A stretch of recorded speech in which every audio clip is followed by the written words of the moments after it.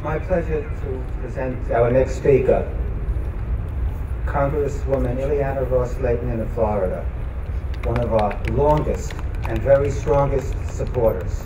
Please welcome her.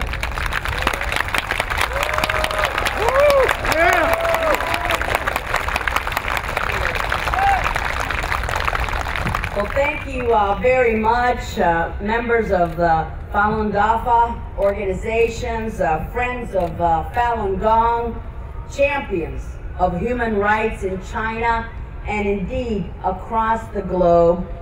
Ladies and gentlemen, thank you for the opportunity to speak before you today about such an important issue. As many of you know, I have had the privilege of addressing this peaceful gathering of Falun Gong activists for several years now. Yet sadly, things appear to have worsened for our brothers and sisters in China. These communist thugs have a particular interest in repressing Falun Gong practitioners who pursue, as we see, truthfulness, compassion, and tolerance. And these are principles that are the antithesis of what China's thuggish rulers stand for.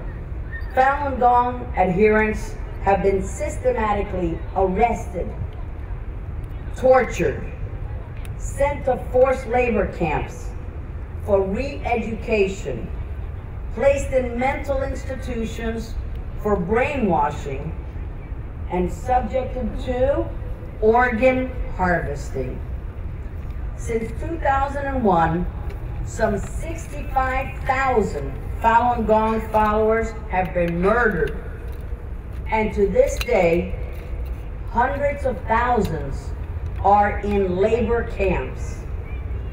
The peaceful men and women of Falun Gong are among the largest groups of prisoners of conscience in the world.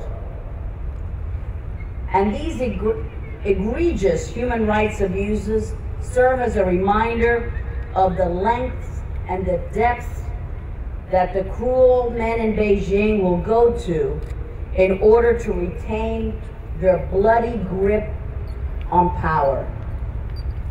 Their actions represent a wanton disregard for the fundamental human right to life. The cowards in Beijing are so scared of Falun Gong's peaceful teachings that their internet censors have blocked Chinese citizens from searching for it or even discussing it in web chats or via email. This loathsome persecution of Falun Gong must stop, and it must stop now.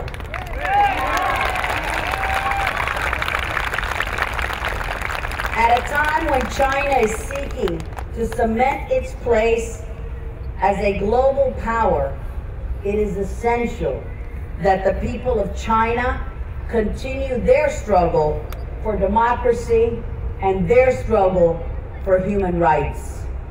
It is important that our friends and supporters of democracy and human rights continue to show their solidarity and continue to show their support by speaking out against these abuses and by embracing such courageous figures of conscience as the Dalai Lama. China's rise as a global power has made people hesitant to criticize the regime.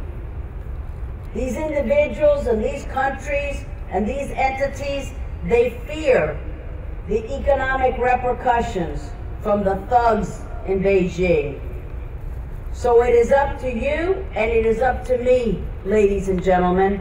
It is up to the United States, the world's superpower, a symbol of liberty, of freedom, of democracy, of human rights.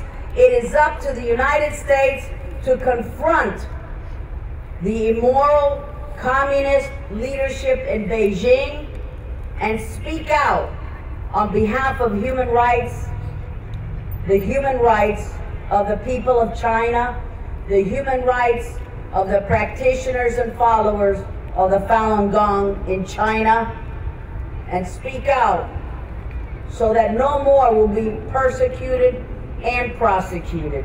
And for this reason, last month I joined Congressman Robert Andrews in introducing House Resolution 281, which recognizes the continued persecution of Falun Gong practitioners and other prisoners of conscience in China. It is our responsibility to continue to be that shining city on the hill, that beacon of freedom, that beacon of liberty, that beacon of hope for the entire world to see. America must stand with the Falun Gong. America must stand with the people who are repressed throughout the world. I commend you for being here. Drink plenty of water. Stay hydrated. Thank you very much. Muchísimas gracias.